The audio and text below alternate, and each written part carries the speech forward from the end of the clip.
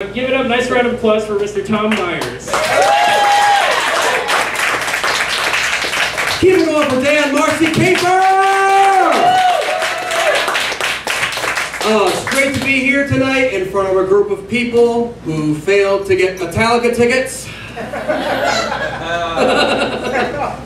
Tell you a little bit about me. I'm 34 years old, and my girlfriend looks at my penis the same way a kid looks at snow waiting to hear if school's going to be closed. Anything less than 6 inches and there's bitter disappointment. I am from the Baltimore area, and when you're a comic, you're from the Baltimore area, you get asked to do West Virginia a lot. I learned something interesting about West Virginia, and that is West Virginia broke away from Virginia during the Civil War. See, Virginia was with the Confederacy, and there were some people in Virginia who wanted to break away from the Confederacy and go back with the Union, so they formed West Virginia. So the good people of West Virginia didn't want to be known as a bunch of backwoods, inbred, redneck racists. Oh, the fucking irony! I drove through Alabama not too long ago. I passed this sign, "Welcome to the birthplace of Helen Keller."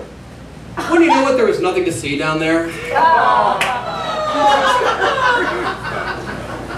I did a show in Kansas recently. I went into this venue in Kansas right over the bar and had this bumper sticker: "Ted Kennedy's car has killed more people than my gun." Whoa. Very intense. I want to come up with a bumper sticker in response to that that says, "More young women have been shot in the face by guns than by Bill Clinton." And I'm a Democrat, and I'm making that joke, all right? But I read an interview with the billionaire financier Warren Buffett. In this interview, he admits that he drinks 5 cans of Coca-Cola a day. 5 cans of Coca-Cola a day? If he ever eats an entire packet of Mentos, his head's going to skyrocket higher than his fucking net worth.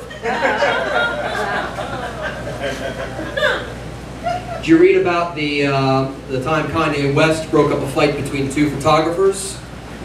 The 2 photographers stopped beating up each other and promptly proceeded to kick the shit out of Kanye West. Kanye West stopped one of his concerts right in the middle. Did you see this? He stopped one of his concerts because his wife, Kim Kardashian, was robbed at gunpoint. And who says violence is never the answer to the world's problems? I read that the adult video site YouPorn is going to start making adult movies for the visually impaired. Sounds kind of self-defeating, doesn't it? Seeing as how watching adult movies made you visually impaired in the first place?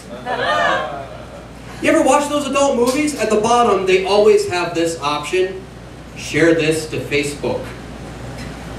Who does that?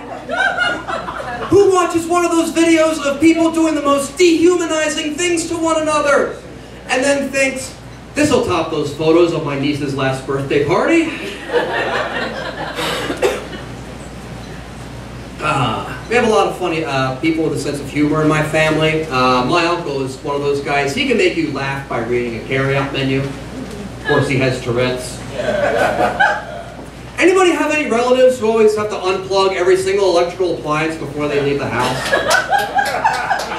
My aunt does that. She does that not only at home, but at her place of work.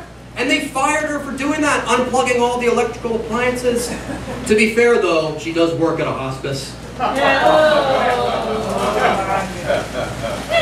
You hung in there for this long.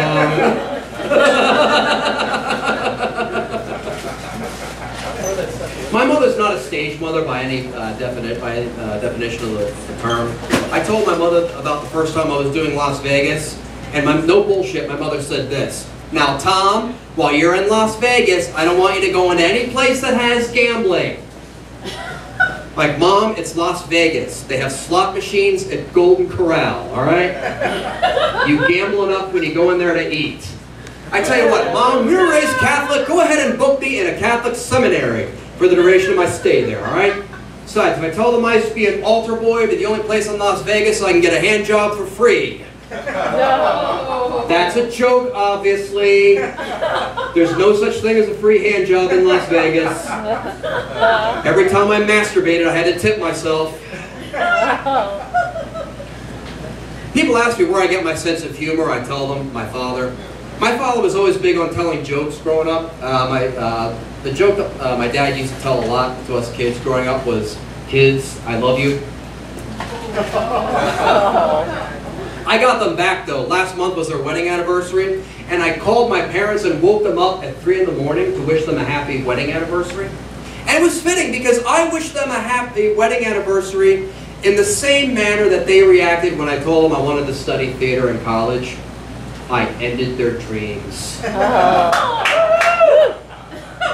But doing shows like this is fun, but once I get done doing these shows, I get to go home to my cat. I love my cat, I really do. My cat's my best buddy, he really is. You know why? Because a cat acts just like a man.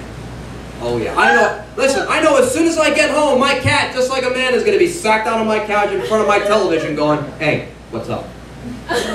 You know my food dish is empty? My goddamn food dish is empty? And have you seen the state of my litter box? I know you don't clean your bathroom, I know, because I tried to use that as an alternative, but seriously, refill my food dish, clean out my litter box, I'm going to sit here and watch television. No, I'm not changing the channel either.